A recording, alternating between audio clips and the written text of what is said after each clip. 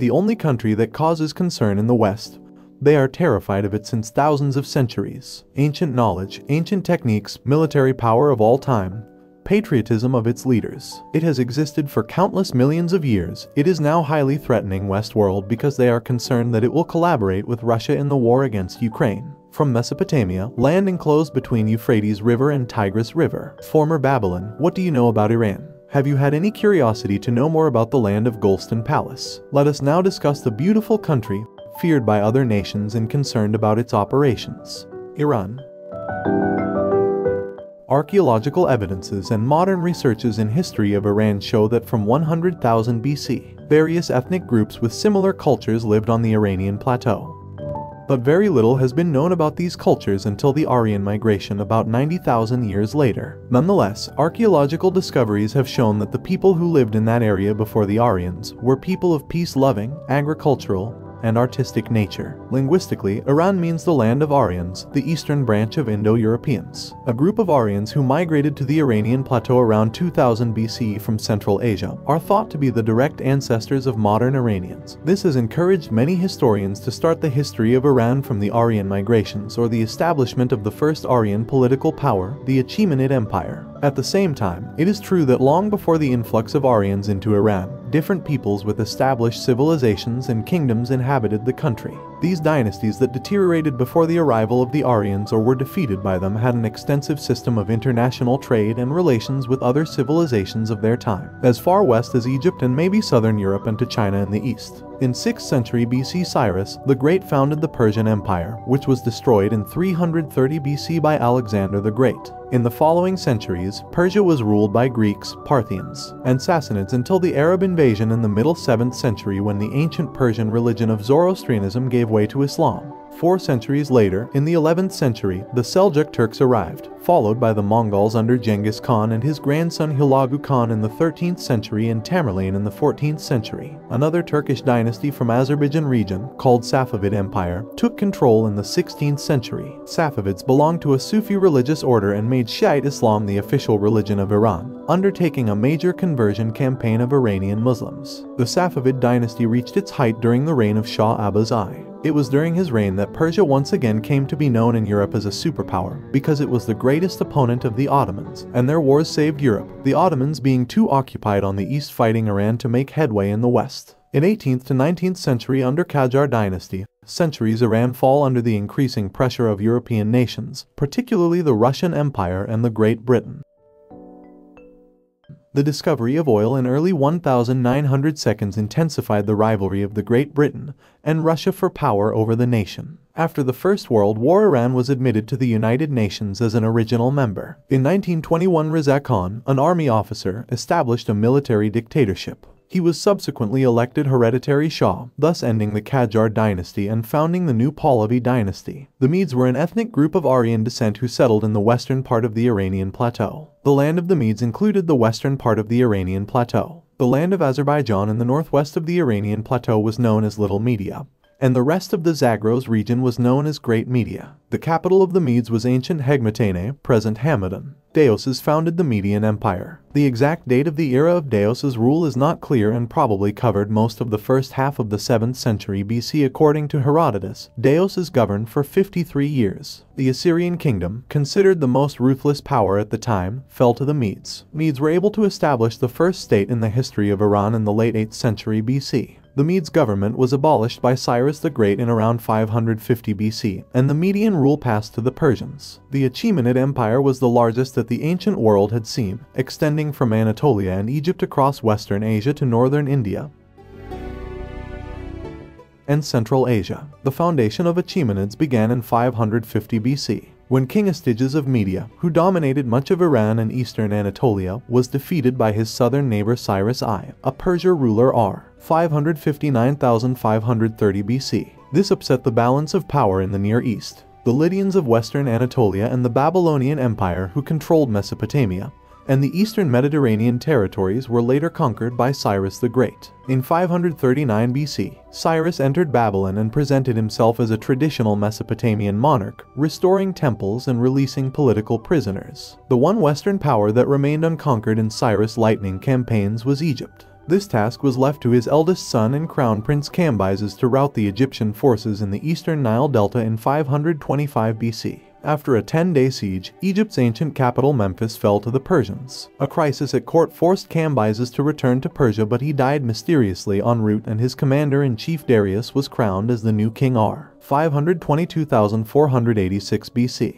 Under Darius the Great, the empire was stabilized, with roads for communication and a system of governors established. He added northwestern India to the Achaemenid realm and initiated two major building projects: the construction of royal buildings at Susa and the creation of the new dynastic center of Persepolis, the buildings of which were decorated by Darius and his successors with stone reliefs and carvings. These show tributaries from different parts of the empire processing toward the enthroned king or conveying the king's throne. The impression is of a harmonious empire supported by its numerous peoples. Darius also consolidated Persia's western conquests in the Aegean. However, in 498 BC, the eastern Greek Ionian cities, supported in part by Athens, revolted. It took the Persians 4 years to crush the rebellion. Although an attack against mainland Greece was repulsed at Marathon in 490 BC, Darius' son Xerxes r. 486,465 BC attempted to force the mainland Greeks to acknowledge Persian power, but Sparta and Athens refused to give way. Xerxes led his sea and land forces against Greece in 480 BC, defeating the Spartans at the Battle of Thermopylae and sacking Athens. However, the Greeks won a victory against the Persian navy in the Straits of Salamis in 479 BC.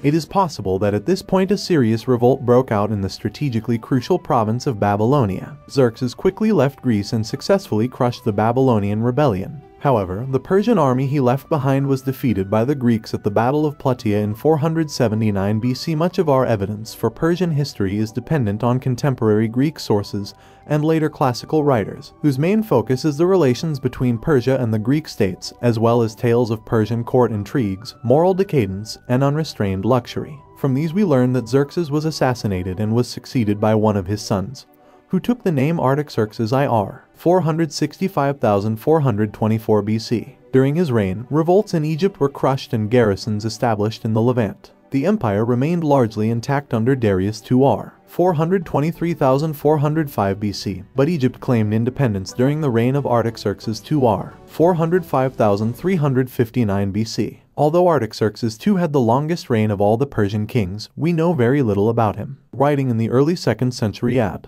Plutarch describes him as a sympathetic ruler and courageous warrior. With his successor, Artaxerxes IIIr. 358,338 BC, Egypt was reconquered, but the king was assassinated, and his son was crowned as Artaxerxes IVr. 338,336 BC. He, too, was murdered and replaced by Darius IIIr. 336,330 BC, a second cousin, who faced the army of Alexander the Great. Ultimately, Darius III was murdered by one of his own generals, and Alexander claimed the Persian Empire. After Alexander's death, his conquered regions were divided among his generals, and most of his Asian conquests, of which Iran was the core, reached Seleucus I. Thus Iran came under the rule of the Seleucids. Seleucids ruled over large parts of western Iran for 80 years, but there was almost no peace in their territory. After a while, the Parthians expanded their influence and finally they were able to destroy the Seleucids. Having previously served as an infantry general under Alexander the Great, Seleucus I eventually assumed the title of Basileus and established the Seleucid Empire. This was of the major powers of the Hellenistic world, which controlled most of Asia Minor, Syria, Mesopotamia, and the Iranian plateau until overcome by Parthian Empire in Iran and by the Roman Republic in the Western territories in the late 2nd and early 1st centuries BC.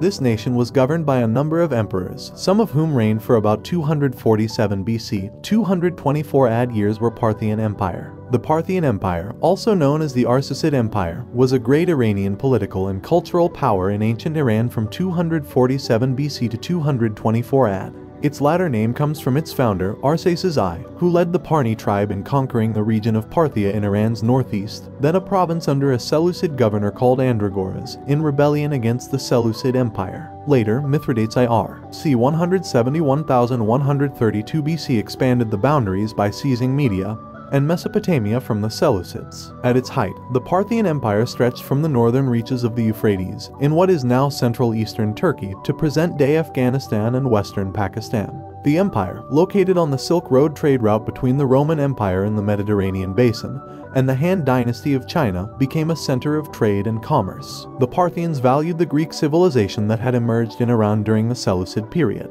Some Parthian kings were well acquainted with Greek literature, and some Greek games were performed at the court of the Parthian kings. At that time, there was a parliament called Maestan, which itself consisted of two parliaments. One was the aristocratic parliament and the other was the religious parliament of the Zoroastrian priests, which had a consultative aspect and did not have much influence in affairs. This nation was governed by a number of emperors, some of whom reigned for about 224 to 651 years were Sasanian Empire. The name Sasanians is derived from a Persian priest named Sasan, the ancestor of the dynasty. Sasan's grandson Ardashir I defeated the last Parthian king Artabanus IV in 226. He took Ctesiphon, the capital of the Parthian Empire, and ended Parthian dynasty. Ardashir accepted the title of King of Kings, which had until then been used by the Parthian kings and, centuries before, the Achaemenid rulers of Persia. In the Sasanian rock reliefs and inscriptions, we often see investiture scenes, in which the god Ahura Mazda, seated on a horse, hands over power to a king.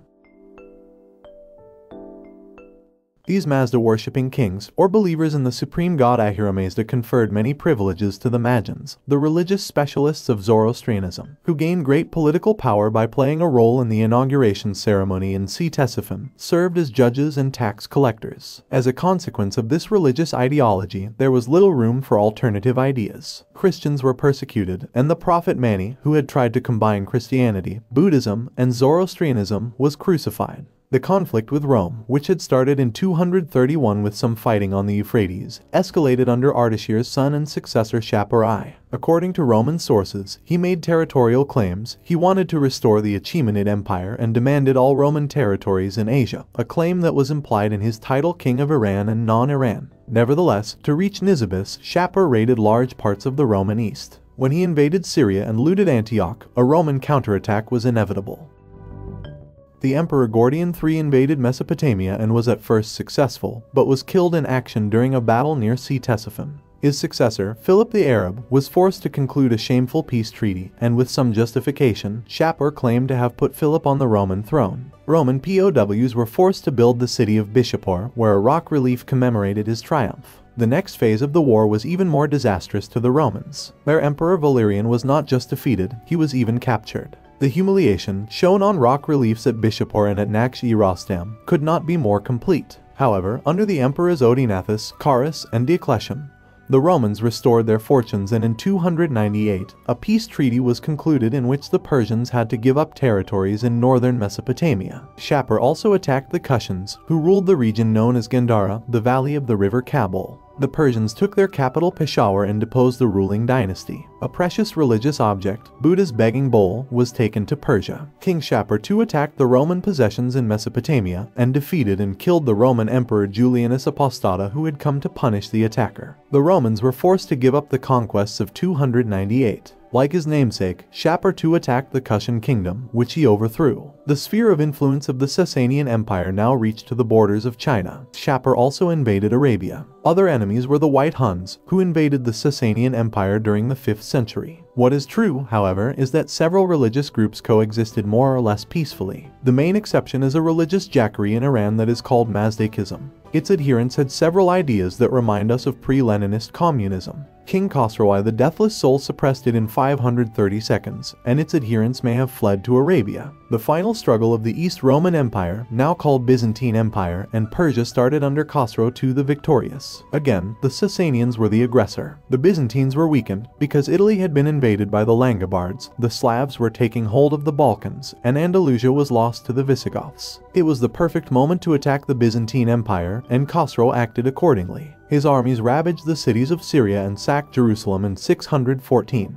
One of the objects the Persians took away was the relic of the true cross. Khosrow's armies went on to invade Egypt. Alexandria was captured in 619, and in 626, their advance guards paused only a mile from Constantinople. The Persians even raided Cyprus and occupied Rhodes. It seemed as if the Achaemenid Empire was restored, and Khosrow ordered the making of brilliant rock reliefs at Taki Bustan. However, the Byzantine Emperor Heraclius Heraclius was to prove a match for Khosrow. In 627, he invaded Assyria and Mesopotamia. His campaign was extremely successful. He did not even return to his own empire during the winter, but stayed far behind the enemy lines. The Persian army mutinied and Khosrow was murdered. His successor Artaxerxes made peace and the relic of the true cross was restored to Jerusalem. Heraclius' victory meant the end of Persia. There were 4 Sasanian kings in 4 years, and because there was no real authority, the Arabs, Muslims, were able to defeat the Persians, who were still Zoroastrians. The last Persian king was Yazderd III, whose reign began in 632. In 636, the Arabs took Ctesiphon. In 641, they invaded Iran, and 10 years later, the last Sasanian king died as a fugitive.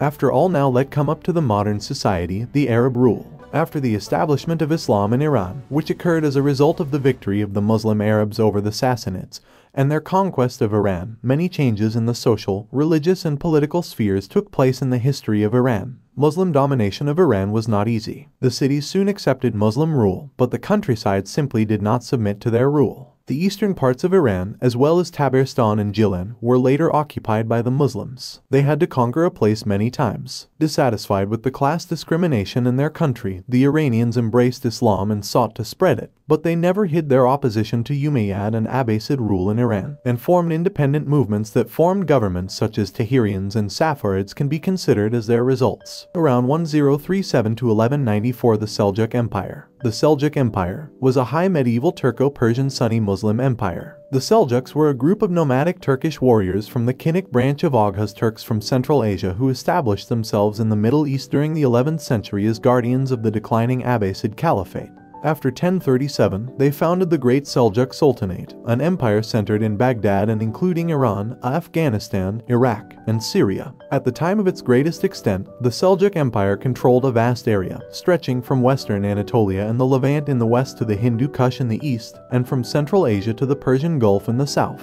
The Seljuk Empire was founded in 1037 by Tughril and his brother Chagri. From their homelands near the Aral Sea, the Seljuks advanced first into Khorasan, and then into mainland Persia, before eventually conquering Baghdad and eastern Anatolia. The Seljuks won the Battle of Manzikert in 1071, and then conquered most of the rest of Anatolia, wresting it from the Byzantine Empire. This was one of the impetuses for the First Crusade. The Seljuk Empire began to decline in the 1142s, and by 1194 had been supplanted by the Khwarezmian Empire. Have you ever heard about Mongol Empire? From 1206 to 1368, the Mongol Empire emerged from the unification of several nomadic tribes in the Mongol homeland under the leadership of Genghis Khan c. 162,122-7, whom a council proclaimed as the ruler of all Mongols in 1206. Under Genghis Khan, the Mongols first conquered northern China and then the eastern Islamic lands. The empire grew rapidly under his rule and that of his descendants, who sent out invading armies in every direction.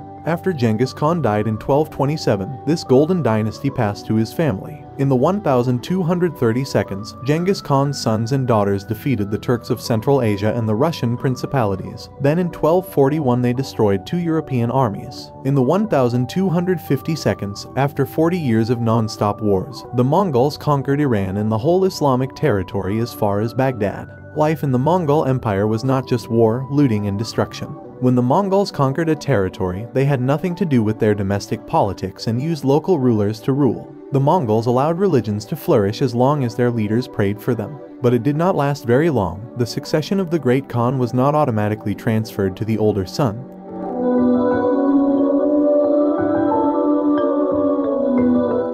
But brothers, uncles, and cousins were allowed to lead, while the senior widows served as viceroys for their sons. The empire began to split due to wars over succession, as the grandchildren of Genghis Khan disputed whether the royal line should follow from his son and initial heir Ojdai or from one of his other sons, such as Talyui, Chagatai, or Jachai. In 1262, Genghis Khan's descendants were embroiled in a civil war over inheritance, dividing the territory into 4 separate empires. Kublai Khan founded the Yuan Kingdom in China, which is known as the Golden Age of Science and Culture. The Ilkhans came to power in Iran and developed a new Persian architecture and many cultural achievements. In Central Asia, Chagatai Khanate overthrew leaders such as Timur, and his successor, Babur, established the Mughal Empire in India. And in Eastern Europe, the Golden Horde ruled for many years. Although the Mongol Empire was in power for a short time, the Mongols left a legacy that is unparalleled to this day. What about the Timurid Empire 1370 to 1507? The Timurid Empire, self-designated as Gurkhani, was a Persianate Turco-Mongol empire comprising modern-day Iran, Uzbekistan, Turkmenistan, Tajikistan,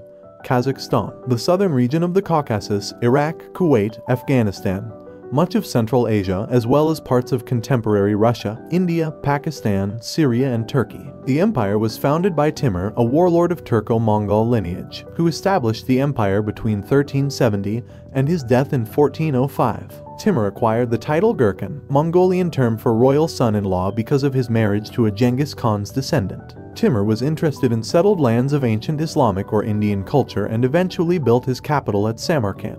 His rise to power began in Transoxiana. The later Timurids were mere local rulers in Khurasan and Transoxiana. The Timurid period was one of the most glorious periods in medieval Islamic art in Transoxiana and Persia. He envisioned himself as the great restorer of the Mongol Empire of Genghis Khan, regarded himself as Genghis's heir. Timur continued vigorous trade relations with Ming China and the Golden Horde. The empire led to the Timurid Renaissance, particularly during the reign of astronomer and mathematician Ulugh Beg.